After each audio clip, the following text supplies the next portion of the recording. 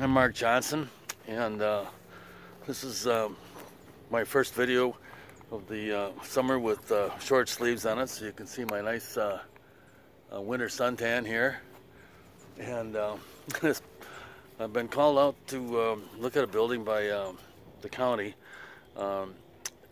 which we did 5 years ago, and I should have gotten in touch with them sooner, or to talk about recoating it and keeping it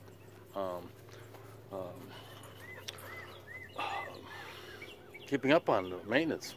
So anyway, we're here today, we're looking at it, and there's some areas where the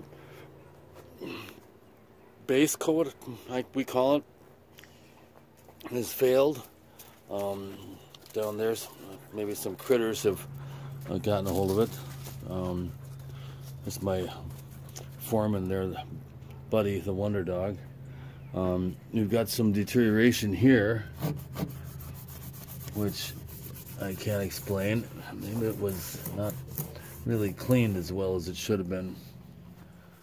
We've got some other failure here, but if any of you are familiar with the Permachink stain process, there's a base coat that goes on here, one or two coats, and then we go over it with a clear coat. And the clear coat should have been done a couple of years ago.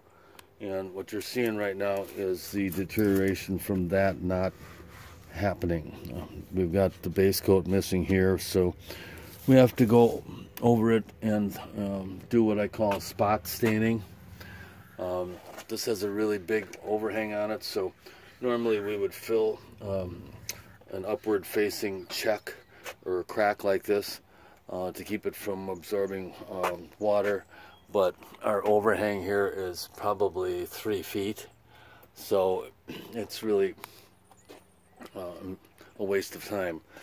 Down on the bottom, though, it might not be a bad idea to do that, because we've got all this concrete around here, and the concrete creates a backsplash situation. So anyway, next time around I think we're going to do more of those lower ones. And then over here on this end, we've got kind of a fireplace here, and this faces just about due south, so the exposure is more extreme, and you can see that has taken its toll on the railings.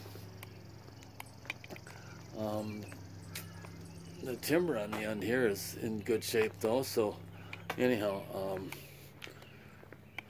it looks like the railings have suffered the most damage from the sun, and of course the fascia board, so we'll redo that as well